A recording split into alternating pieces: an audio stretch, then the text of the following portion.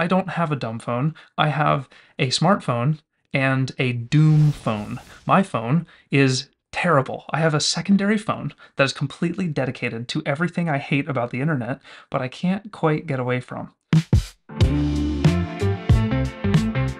If you're the type of person that pays a lot of attention to trends online, you may have noticed that people started carrying dumb phones. Everyone says, you know what? These smartphones, there's just too much happening on them. I feel overwhelmed. I feel like I don't have the ability to prevent myself from scrolling on social media. And I respect that. I have a great deal of respect for that. I've decided to take the opposite approach. This phone here promises to distract me forever, but I don't keep it on me. Whereas my personal phone, I keep this on me and I use it every day, and I have very little social media on here. This gives me the ability to focus in on the things that I care about, work, and be the power user that I always dreamed I would be with a smartphone. And then, when I actually want to waste time, I go to this one. And I'm going to show you how and why I'm doing this. There are going to be a few things that you noticed first. One, this phone is the smaller iPhone 12 mini. And the reason I have it is because it was just a phone that no one was using in the family anymore. I have a handful of them, but it's the smallest one, it's the least invasive. I figured I would use this as the Doom phone.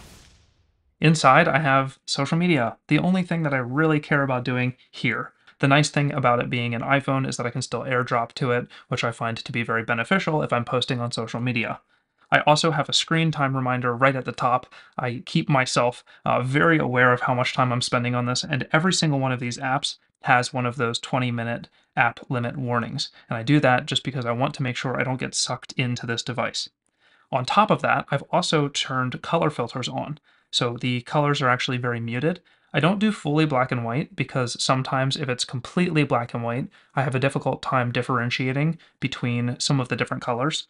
So I keep it to like 75 to 80% black and white, and just to let a little color come through.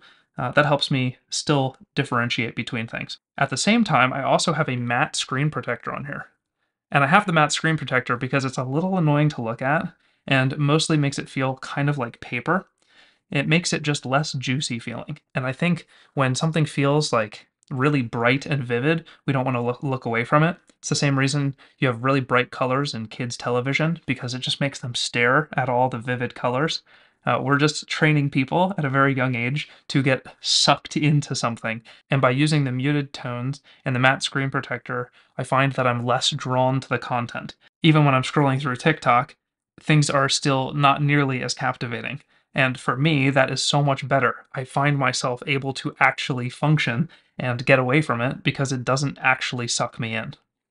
At the same time, my main phone is set up primarily for productivity. I have one sort of exploratory app on here, which is Cosmos, which is similar to Pinterest, but isn't bombarded with ads. I use Cosmos mostly as a source of inspiration, something to get me back into what I'm doing. And every app on here has some sort of like function utility use. Dazcam is one of my favorite film simulator apps. The Pocket app is basically Procreate for your phone, and it works really well for me just jotting down ideas.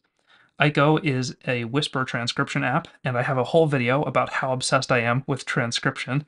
And ChatGPT, obviously, no need to explain there. A couple of other messaging tools, a few notifications from Discord. I use Discord for a lot of my work projects, so Discord sort of functions like Slack for me.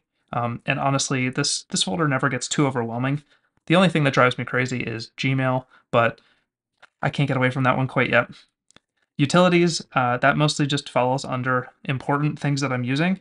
And over here, I have a bunch of other utility-focused tools, things that I use to control different functions and shortcuts. The two social apps that I have on my main phone are YouTube, because I listen to a lot of music and podcasts there, and also Facebook. And I don't use Facebook for anything at all except Facebook Marketplace. And to be honest, I typically scroll through Facebook Marketplace for about 10 minutes a day. This down here is my Notes app, and I just use the normal Apple Notes app, but one of the things that I do is I have a shortcut set up that automatically pulls up a new daily note. Now, the benefit of that is that every single day I have a fresh note, and I can immediately just add information to the end of it. My action button also goes directly to my notes, so I can just say anything I want here, and it's immediately transcribed to the end of that note, meaning I don't even have to write in that note, but I still have record of some of the things that I was working on. Anyway, the Doom phone, I think, is something that people should be more interested in using. It is the same thing as having a dumb phone and having a smartphone, except in this way, I have all the benefits of having a normal smartphone, and I also have all the benefits of having a social media device. Being the type of person who posts online, I don't really have a way to escape it. I need to post content, that's kind of part of how it works, and this phone helps me do that. Now, if I really want to, I can record something on my main phone and then send it here. That makes it far easier. The other thing that I do have to get away, this is sort of unrelated, but I have a Books Tab Mini, but this is an Android tablet that has an e-paper screen, and it doesn't have a backlight unless I really want it. I can read it in broad daylight, and I do use this for some productivity tasks just to get away from having to use something like this. I also have social media on this as well, and to be honest, it's very annoying to use scrolling through social media, so I really don't want to. And by making my social media experience worse on my end, I actually find that I have a little bit more freedom in the times where I don't have the most self control.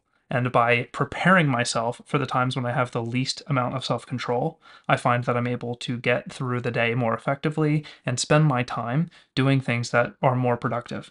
I've also gotten the habit of moving my phone away from me while I'm working. So if I'm working, even my really good phone, I throw it in my bag just to make sure I don't have anything on my desk.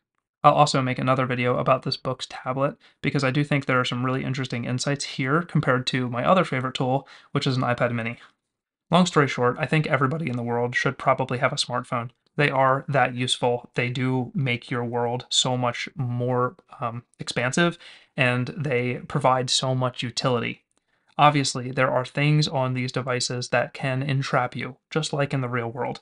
And at least for me, I found a dumb phone was not the way to go, but a doom phone, or the ultimate path to destruction, did help. I could separate all of the most addictive parts and put it into a little box that I don't really want to use, so that my primary box is something much healthier for me.